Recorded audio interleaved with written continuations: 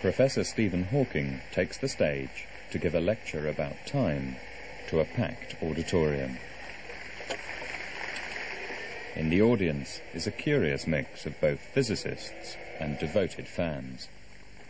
Can you hear me? He's so famous.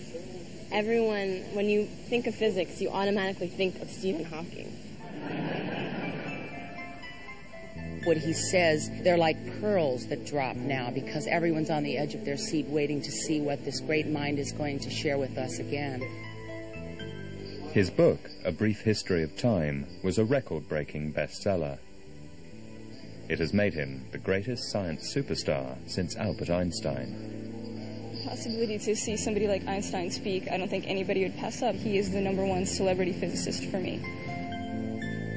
People like the idea of him being the great mind in the crippled body, and this image of him speaking some kind of ultimate truth. And I think Stephen, because of his condition, not his fault of course, but because of his condition, he is treated rather in this way, as some kind of oracle. All over the world, people want a hero of science, like Einstein was. My ambition was to understand the universe, not to be famous. But is Hawking's status as the greatest mind since Einstein really just a product of hype and public sympathy? What actually lies behind this image of modern-day genius?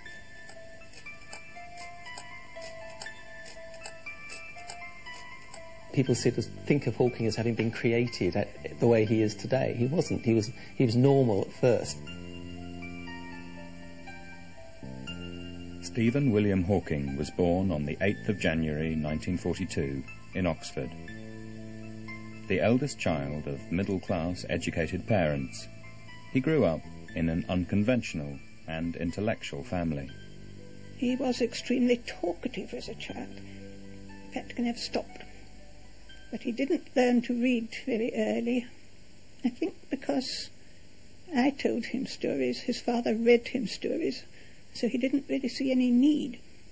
His sisters were much quicker at reading than he was, and I don't think he would have passed all these tests that people pass, because we were never really very conscious of that sort of thing in our household. His father, Dr. Frank Hawking, was a medical scientist and travelled the world researching tropical diseases. He encouraged his son's curiosity about the world around him. It wasn't very long before he and his father were lying on the grass in the garden, looking up through a rather old-fashioned telescope at the stars and the moon. His father was very inspiring in a lot of ways, and he just led him into that sort of thing. But I don't think he needed much leading. It was just natural to him.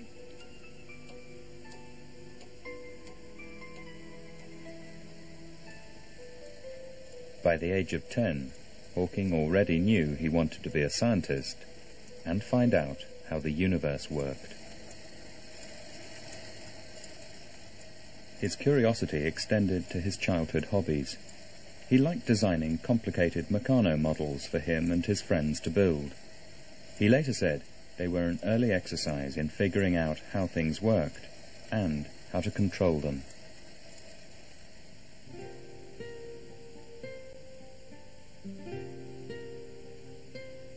While Hawking relished the challenge of working things out for himself, conventional lessons left him cold. He went to a minor private school in St. Albans, where at first it was his appearance rather than his performance that made him stand out. Well, he was a small, untidy boy. Yes, and with a somewhat large and ungainly head in proportion to the rest, I suppose. And he did quite often look gangling, as if his joints weren't quite tightly connected, so he would sort of flop about a bit. His speech was called by somebody Hawking ears because it did rather resemble his father's rapid machine gun delivery combined with a bit of a stutter. I think in terms of ordinary academic achievement at school, he wasn't regarded as particularly clever and never did very well in exams. All right, but not very well. For one thing, his handwriting was execrable. And for another thing, he just is not and was not competitive. I remember once when I think almost his first year at St Albans School, he was pretty near the bottom of the group. He was in the 8th stream. And I said, can't you do a bit better than that? And he said, well, some other people have done worse. He really did not care. But when he was interested, Hawking worked hard. At the age of just 16, he and his school friends designed and built a computer. It worked. If you asked it the right questions, it gave you the right answers. It was made out of all sorts of spare parts from old machines and toasters and things like this.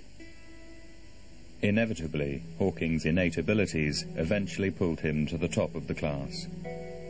His final report was glowing.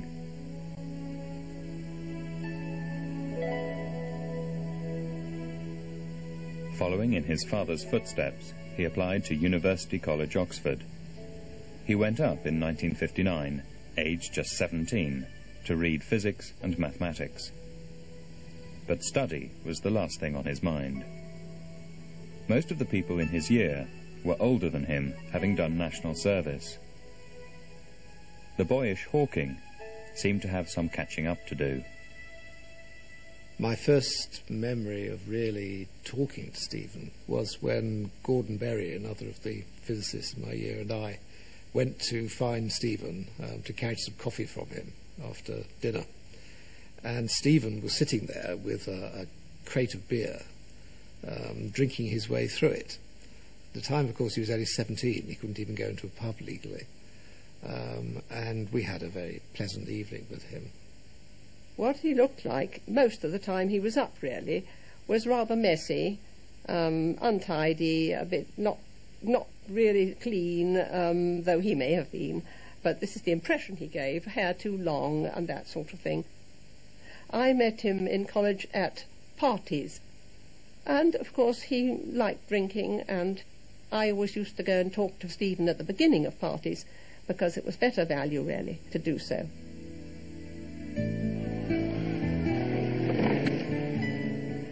Hawking's social life wasn't confined to drinking.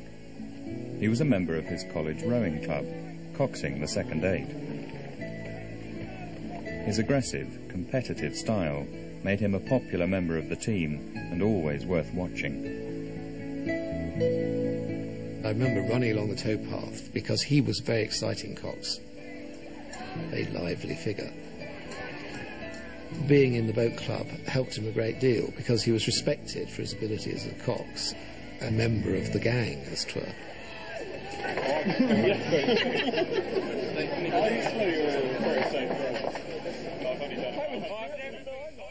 Stephen never really did very much in the way of work. It was an era in which a number of people didn't do a great deal of work, but Stephen was outstanding in not doing anything, and got away with it because, of course, he was so intelligent. I once calculated that I did about 1,000 hours work in the 3 years I was at Oxford, an average of an hour a day. I'm not proud of this lack of work. I'm just describing my attitude at the time. Hawking's laid-back attitude masked his formidable intellect. His fellow students got their first inkling of this when they were all set some particularly difficult coursework. It was chapter 10 of Bleeny and Bleeny, which was a chapter on waves. And Richard and I, working together, managed to do one whole question. We'd spent all week on it. Stephen hadn't even looked at them. With only a few hours to go before the deadline, Hawking sat down at his desk and looked at the questions for the first time. Down came Stephen.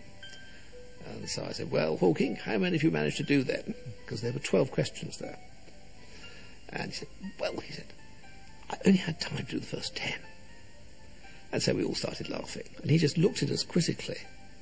And we realised that he had actually done the first 10 questions. And I think at that point, we realised that it wasn't just that we weren't in the same street as Stephen, we weren't on the same planet.